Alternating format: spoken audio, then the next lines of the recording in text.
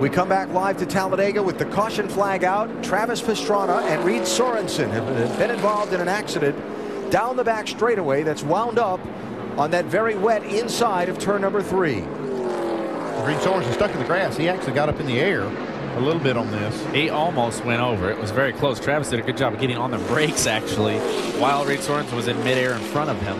And around goes Labonte off the bumper of Marcus Ambrose, and caution is out. He's going to save it.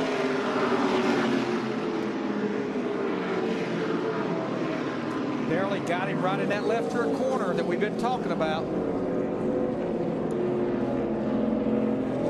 And the rains that have plagued Daytona Beach for the last few days have captured the Frank Stoddard car driven by Terry Labonte. His Ford can't get out of the mud. But this crash is going to involve several cars.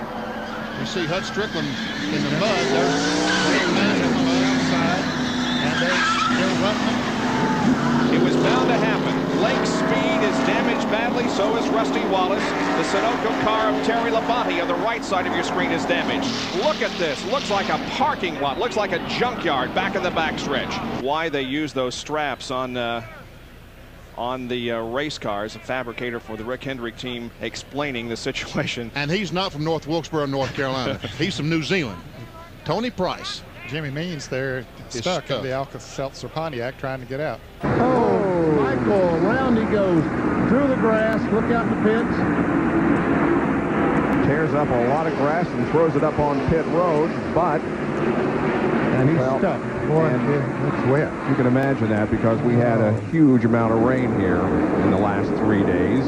Oh, come on, Michael. Get it going. Straighten your wheels up. Straighten your front wheels up. It'll help. Two cars together, one sliding through the infield, and that is David Reagan in the 55. Caution is out. Not sure what to, it looked like David Reagan just ran into the back of someone. He's not going to go anywhere, I can tell you. He's stuck in the mud. Well, that's not the caution David Reagan wanted to see, but all those drivers that took the wave around, that's exactly what they were looking for. Is this guy the same as this guy? I mean, yes. Yes, he is. That's the third caution they've all had. Oh, there's the 98 away. That was a bad mark for Jeremy Mayfield. I don't think he got into. You see this styrofoam protection there? That's about, what, 3 or 4 feet thick, the styrofoam? And that's good. I'm glad to see them do that. But he still can't get any traction. I don't think that he hit that, Larry, but he's... I don't think he did, but he just can't get out of that mud. And these tires don't have tread on them, so they get no grip. And Jeremy was running in 7th position, a really good run before this problem here. This is a tough break. And everybody thinks that's a negative. I love it. Well, wow. That might have been a handful for Matt Kenseth. That's more character we're looking for. Matt, buddy, as much as it's rained, I wouldn't even try to put that thing in gear. Yeah, he may want to just climb out. Chad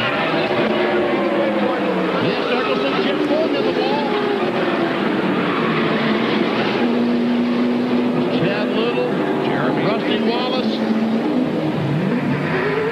This is Mike Skinner, and he's stuck. It rained heavily last night. And look at the damage on Jeff Gordon's DuPont Chevrolet. And Rusty Wallace's car also heavily damaged and stopped in turn 3. There you can see how Mike Skinner is not able to get away from his spot out there in turn 3. Trouble. Ricky Rudd gets spun around through the grass. No caution yet. No caution yet. And Ricky Rudd is stuck. Yep. With all this rain and everything. He's going to need some help. Yeah. Oh, man. The car probably didn't have that much damage, but he's going to go a lap or 2 down because of this. Petty can still consider himself lucky. Look what happened to New Jersey's Jimmy Horton taking the outside wall, and easily he could have been collected by one of those 190-mile-per-hour missiles, including his own son that was traveling off turn number 2. Treble front straightaway. Sterling Marlin slams into Elliott Sadler, and Marlin goes for a ride. Go, pace car, go. Man, pace car was going down pit road. It looked like Sterling was on his way into there. A break for Dick Trickle. Dick Trickle's out in front of the race leader. And I think the caution will have to come out because Sterling probably won't be able to get out of that wet grass. It all happened on the restart, and again, it has rained so much here all day yesterday, and again last night, that these slick tires gain no grip on that very, very wet grass. Like his spotter, I'd say straighten the wheels. Exactly. That's what he needs to do, because that's he doesn't realize he has the wheels cut, I don't think. You've been stuck in the mud. I have, yes. Of course, you're trying to get down to 45 miles an hour before you get to those clocking segments, just way too fast. And that's why we're under caution, because he is out in the drink without a life preserver. Can't get out of the grass. Oh, got a car off. Rusty Wallace in the gravel trap. And in the mud. Oh, look at that. Is he stuck? He's going to be stuck. Yeah. He's stuck. He can't get out of there. We're off in 10, Billy, but I don't think he hit it. I'm in the mud. That's at the inner loop. No caution yet. Lost the brakes going in there and went the vacuum cleaner. Vacuum cleaner. And you see all the mud. We've just had an enormous amount of rain here at Watkins Glen over the weekend. In fact, they had a lot of trouble trying to get some of the fans into the parking lots today. They've had so much water on the property. And we've got a car loose in the center of the field. It's Rick Mast to number 1 across the grass, sliding toward that infield barrier. Oh, he missed that water. That might have slowed him down a little bit. You know what? I think the water really was a cushion there. Doyle Ford puts him back under caution. Whoa. Got mud buggies here today. Mast was running 15th when this took place. Looks like the swamp buggies down at Naples, Florida, buddy. He needs some tread on those slick tires to get out of there.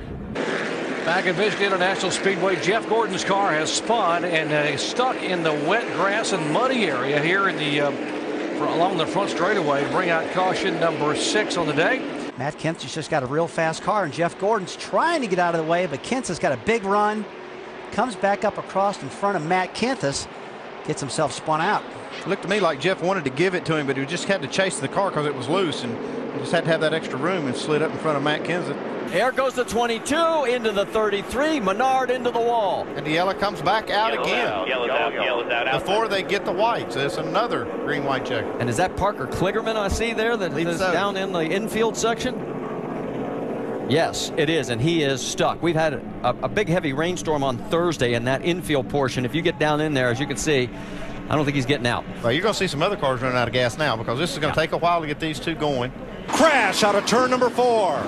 A multi-car pileup. Eric Almirola, his car all torn up. That is Michael Waltrip, who will not win his 3rd Daytona 500. David Gilliland's car is crashed. Almirola's gone straight to the garage with his number 43. Gilliland stuck in the mud, and Danica Patrick. And Mike, Danica, she pounded that outside wall head on first. We have a crash. Around goes the 25. John West Townley sliding through the grass.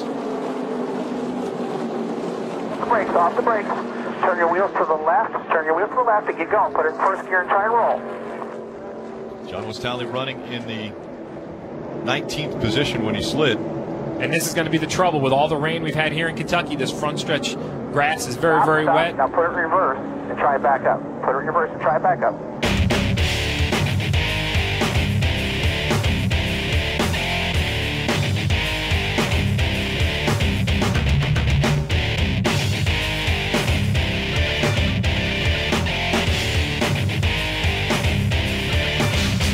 And because of all of the rain that we've had over the past 3 days, the grass very wet, they won't want to take the tow truck into the grass. There for you, bud. They're going to pull you out of there. I'm not sure somebody was trying to slow down and get pit lane. Casey Mears, Bobby. Schrader's in the grass.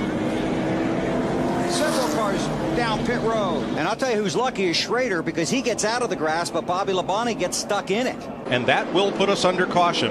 Mike, I'm not so sure that that wasn't a product of all that banging up there in front. It kind of chain reacted back. And Rudiman stuck on the curb.